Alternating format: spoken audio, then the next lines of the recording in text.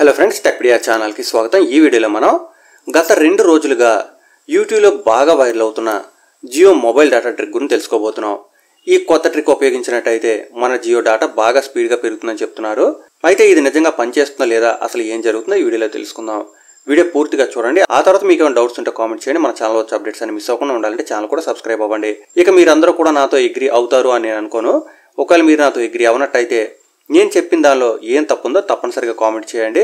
ఈ వీడియో చూసే వాళ్ళందరికీ కూడా హెల్ప్ అవుతుంది। ఇక వీడియోలోకి వెళ్లే ముందు నేను ఒక క్వశ్చన్ క్లారిఫై చేయబోతున్నాను। మొబైల్ డేటా కరెక్ట్ గా ఎంత స్పీడ్ వస్తుంది అని చెప్పడం కష్టం। ఎందుకంటే ఈ క్షణం మనకి ఎంత స్పీడ్ వస్తుందో నెక్స్ట్ సెకండ్ లో అంతే స్పీడ్ వస్తుందని గ్యారంటీ లేదు। మన ఫోన్ కు వచ్చే సిగ్నల్ ని బట్టి, చుట్టూ ఉన్న ఇంటర్ఫీరెన్స్ ని బట్టి ఈ speed every second up and down అయ్యే అవకాశం ఉంటుంది।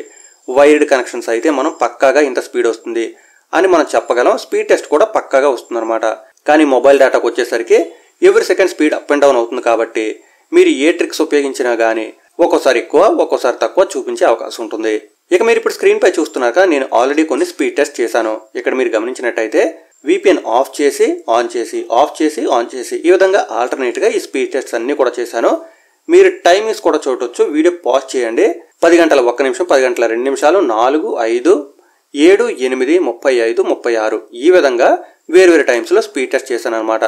మీరు కూడా ఏమైనా స్పీడ్ టెస్ట్ చేద్దాము అనుకుంటే మాత్రం ఒకేసారి అంటే ఒకే నిమిషంలో 2-3 సార్లు చేసే కన్నా ఒక హాఫ్ అన్ అవర్ కి 20 మినిట్స్ కి గ్యాప్ ఇచ్చి చేసి చూడండి, అసలు ఏం జరుగుతుందో మీకు తెలిసిపోతుంది।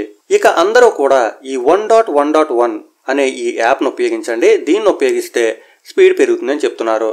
యాక్చువల్గా అసలు ఇది ఏంటో, ఎందుకు పెరుగుతుందో, దీనివల్ల ఉపయోగాలు ఏంటో మీరు తెలుసుకోవాలనుకుంటే టాప్ లో ఐ బటన్ కనిపిస్తుంది కదా, అక్కడ ట్యాప్ చేసి మీరు వీడియో చూడొచ్చు।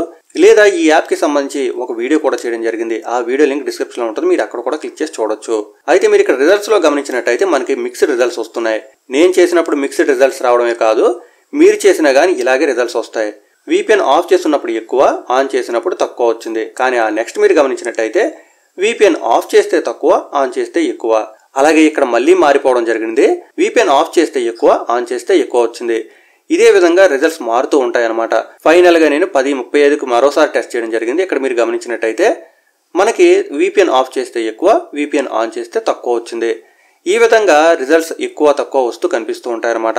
ఒకవేళ నేను ఇదే వీడియోలో ఈ రిజల్ట్ కనుక చూపించినట్టయితే అంటే 10 గంటల 4 నిమిషాలకి చూసారు కదా, విపిఎన్ ఆఫ్ చేస్తే నాకు కేవలం 12 Mbps వచ్చింది, ఆన్ చేస్తే 28 Mbps వచ్చింది।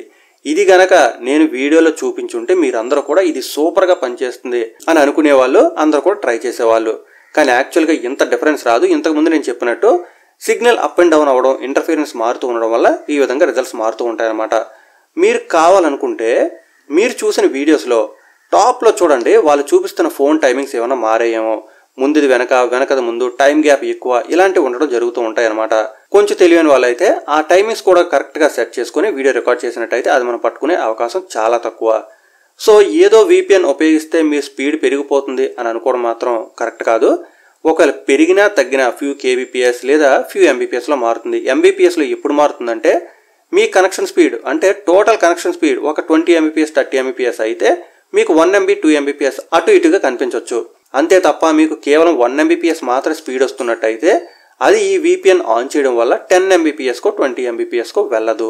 ఒకవేళ వెళ్ళినా మరొకసారి అంటే ఒక 10 మినిట్స్ కో ఒక 20 మినిట్స్ కో మళ్ళీ టెస్ట్ చేసి చూడండి, అది డ్రాప్ అయిపోతుంది। సో ఈ విధంగా మొబైల్ స్పీడ్స్ మారుతూ ఉంటాయి। అందువల్ల ఏదో విపిఎన్ ఆన్ చేస్తే మీకు స్పీడ్ పెరిగిపోతుంది అనుకోవద్దు। మీరు ఈ 1.1.1.1 కి సంబంధించిన పూర్తి వివరాలు తెలుసుకోవాలనుకుంటే మాత్రం తప్పనిసరిగా డిస్క్రిప్షన్ లో లింక్ ఉంటుంది, అక్కడ క్లిక్ చేసి చూడండి। ఒక్కటి మాత్రం కరెక్ట్, మిగతా విపిఎన్స్ లేదా మిగతా డిఎన్ఎస్ సర్వర్స్ కన్నా ఇది అయితే మాత్రం కొంచెం స్పీడ్ గా ఉంటుంది। అలా అని 10 Mbps 20 Mbps స్పీడ్ పెరగదు, కొన్ని kbps పెరిగే అవకాశం మాత్రం ఉంటుందన్నమాట। అంతేకాదు లేటెన్సీ కూడా తగ్గే అవకాశం ఉంటుంది। డీటెయిల్స్ మీకు అర్థమయ్యి అనుకుంటున్నాను। మీలో చాలా మంది నాతో అగ్రీ అవ్వకపోవచ్చు, బట్ పర్వాలేదు, మీ అభిప్రాయం తప్పనిసరిగా కామెంట్ చేయండి। మన ఛానల్ వచ్చే అప్డేట్స్ అని మిస్ అవ్వకుండా ఉండాలంటే ఛానల్ కూడా సబ్స్క్రైబ్ అవ్వండి। ముఖ్యంగా సబ్స్క్రైబ్ బటన్ పక్కన బెల్ ఐకాన్ కూడా క్లిక్ చేయండి। Thanks a lot, thanks for watching.